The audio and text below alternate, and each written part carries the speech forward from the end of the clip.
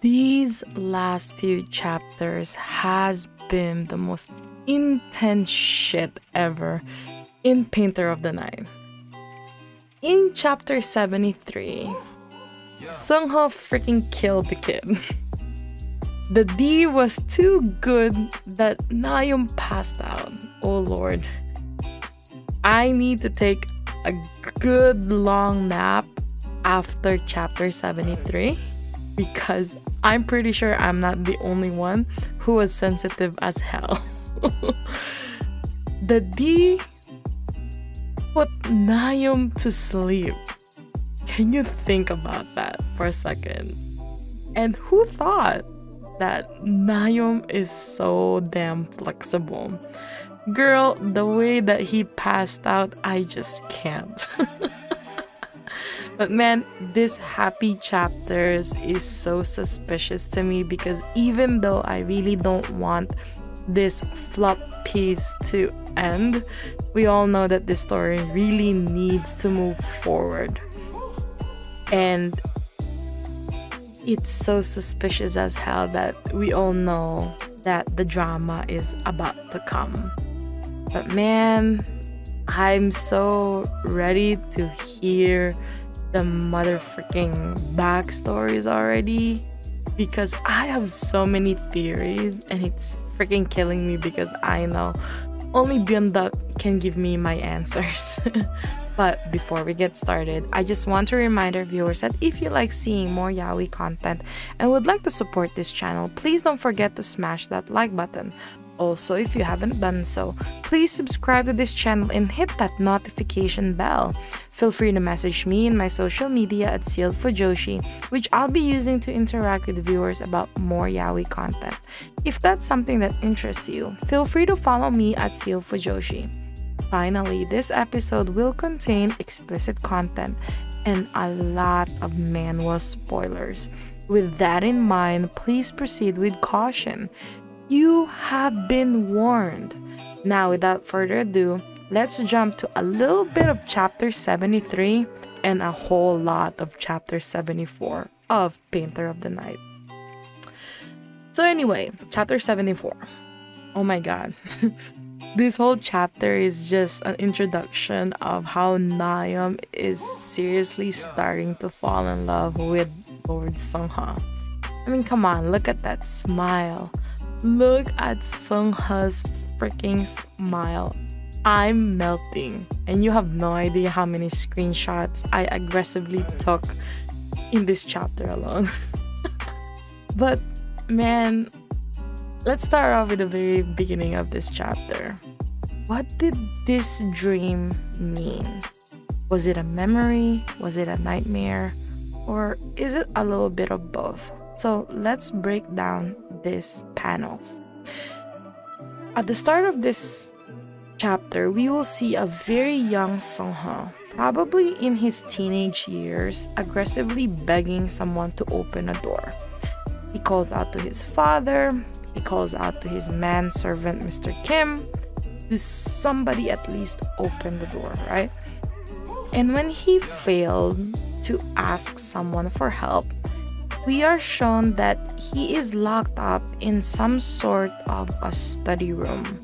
And the reason I call this a study room is because there's a small table there that appears to have a notepad, a little brush with an ink, and there's a candlelight for studying at night that used to be off and then it suddenly lights up on the next panel. A little bit weird, but okay. Seungho notices that the dark room turns from black to bright, and anyone who's on the right mind would turn their head back. And in Seungho's case, he noticed that he's in a completely different room because the study room is gone and all he sees is this big wall divider. I looked at this divider really closely and I don't really see anything special on this divider besides the painting of a mountain or some sort of nature. on this divider. It is on black and white, but then again, they don't have color printers back then, so but yeah, it's on black and white. And then out of nowhere, somebody grabs the young Seungho, and then after one hand appeared, a bunch of other hands comes out, and they just started manhandling our baby Seungho. But before we get further to the narration, I want to answer my first question, whether this scene is a memory or a nightmare. And I personally think it's a little bit of both, because this is probably an indicator that at this stage of Seungho's life, this is where all of Seungho's trauma started. Because in the previous chapter with the doctor did say that Seungho was a very bright and promising young lord, and then out of nowhere he changed. And this might be the start of that story. There is two things that I can think of that might have happened in this scene. One, and I think this is a lot of everyone's guesses, that this is an indicator that this is how Seungho's father tried to cure his gayness. It might not make sense to others, but maybe this is some sort of a scare tactic to scare the gayness out of Seungho. Like, that will ever work, but okay. But yeah, this could have been one of the father's way of curing his so-called gayness sickness. And this could also involve Lord Seung. Maybe this is how Seungho met Lord Seung, that traumatized Seungho for the rest of his life, resulting to the sex deviant that he is now. And you know, I think that when Seungho's backstory is introduced in this series, I think that we're gonna start feeling bad for Seungho. Probably a little bit of a tearjerker, because it looks like it's something no kid should go through ever in their life, regardless whether this is in ancient times or now. I don't think any kid should go through what Seungho went through, but it is what it is right now. And you know, this is Byeonduck's way of answering all the fans' questions of anyone who's asking for the continuation of the backstory of Seungho. This is it. Byeonduck is finally giving us little bits of puzzles to work with. And you know, even though we all know that Seungho had a messed up childhood, and we all know that he probably went through so much trauma when he was a kid, but I think Byeonduck is really going to make a whole 360 on how we used to feel about Seungho. Now that we have a Seungho that is more loving to Nakyum, I think we are slowly gonna forget the asshole Seungho that we used to see before. And when his backstory is introduced, I think most of the haters out there are gonna forget why they hated him in the first place, but but yeah, like I think that Seungho, when he was a kid, wasn't only physically abused, he was also emotionally abused, and comes to worse, he was probably molested, raped, or harassed when he was a kid.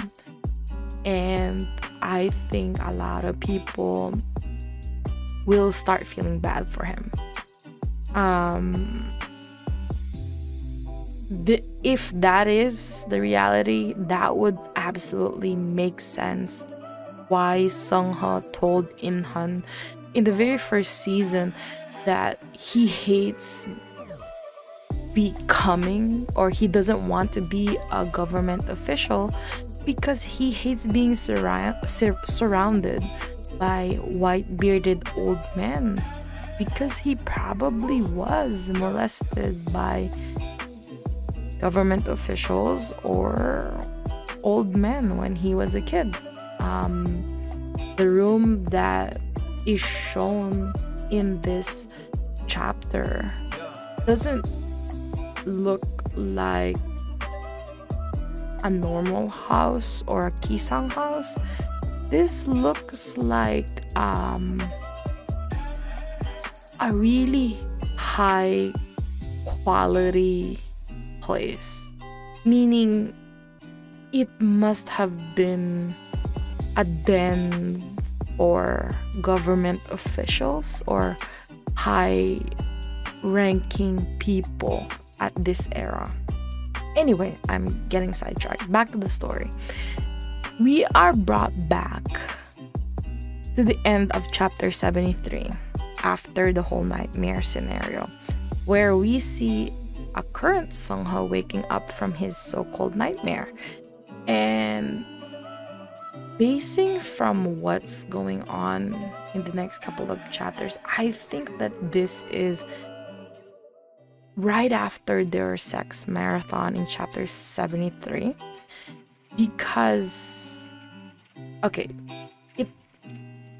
Seungho went to another room to drink after his sexcapade with Nakyum, and he probably didn't want to bother the resting Nakyum because, you know, boy flopped on chapter 73. But anyway, he probably wanted to have a little bit of a drink, and then he dozed off, and then he had that nightmare that we saw at the beginning of this chapter 74. And then he walks back to the room where he left Nakyum. In this room, we see a sleeping beauty fast asleep after the backflip from chapter 73. And there's obviously the blue robe on the floor that they used in chapter 72 and 73. And you'll see that Nakyum is still naked in this shot and has some visible bruising, probably from that sexcapade that they did, indicating that this panel in chapter 74 is the continuation of chapter 73.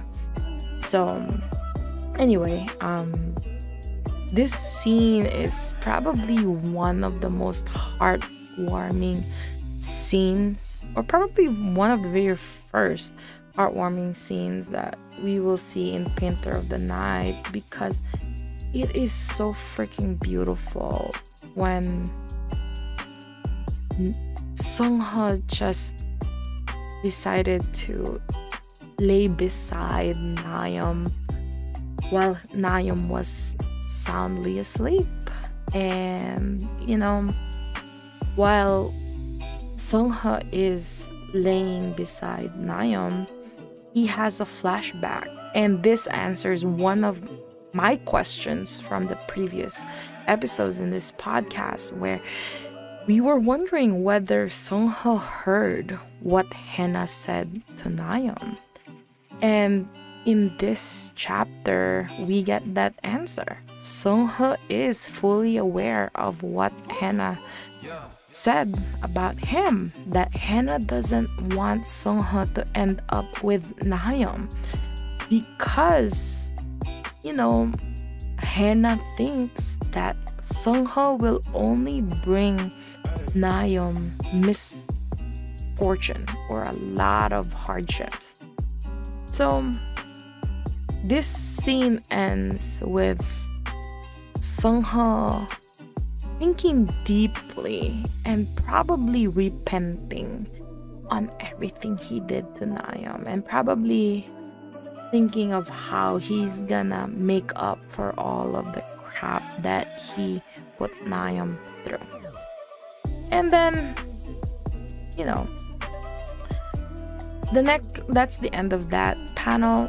This is the next panel where it is clearly still in the same season through this whole kidnapping arc, because you'll see that it's still winter. There's still snow in the ground because there's people cleaning up the stalls outside, and we are shown that Nakyum is visiting the doctor again. He's getting his hand checked, and the doctor seems to be curious if there's any changes in the Yoon household, which caught Nakyum off guard a little bit. But when Nakyum asked, the doctor doesn't pursue the question, and, you know, Nakyum just left the doctor, only to be greeted by a very handsome Seungho waiting for him to get done with his doctor's visit.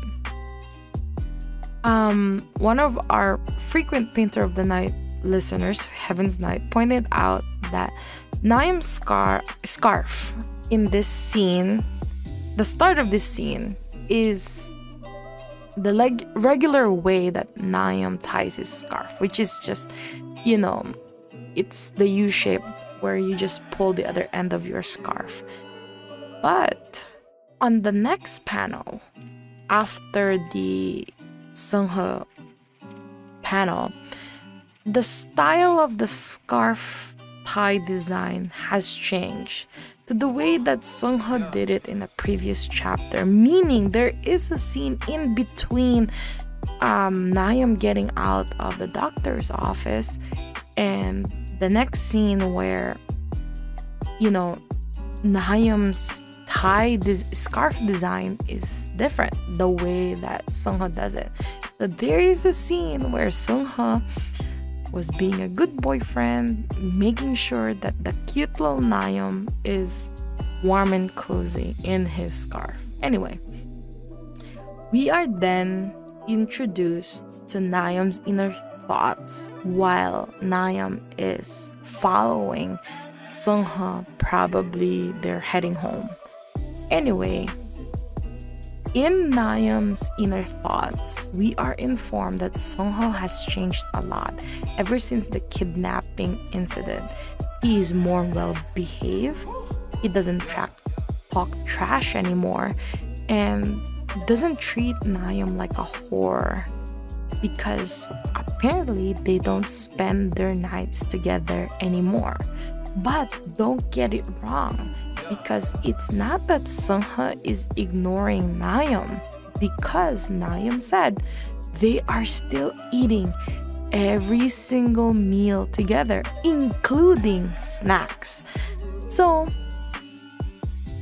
it seems like our Seungho is being very respectful of Nakyum from now on. But then again, he's introducing some bad habits to Nakyum, such as smoking. But let's focus on the good stuff. Seungho is being respectful, guys. But back to Nakyum's thoughts. Seungho doesn't touch Nakyum anymore. But he has developed a new stalker behavior of staring at a sleeping Nakyum at night. It is sweet, but it's also kind of stalkish, possessive move from Seungho. But, you know, it's still better than seeing Nakyum being forced all the time. But man, when Nakyum said that sometimes Seungho would steal a kiss from him at night rather than forcing him to bed, this hit me in a different way, because he doesn't want to force Nakyum anymore. That he is willing to just accept a kiss from Nakyum. I don't know why he doesn't do this at daytime. I don't know why he does this at nighttime when Nakyum is supposed to be asleep, but he's not really asleep. But yeah, it's melting my heart that this is Seungho's sweet side, and it's so nice to see it. Anyway,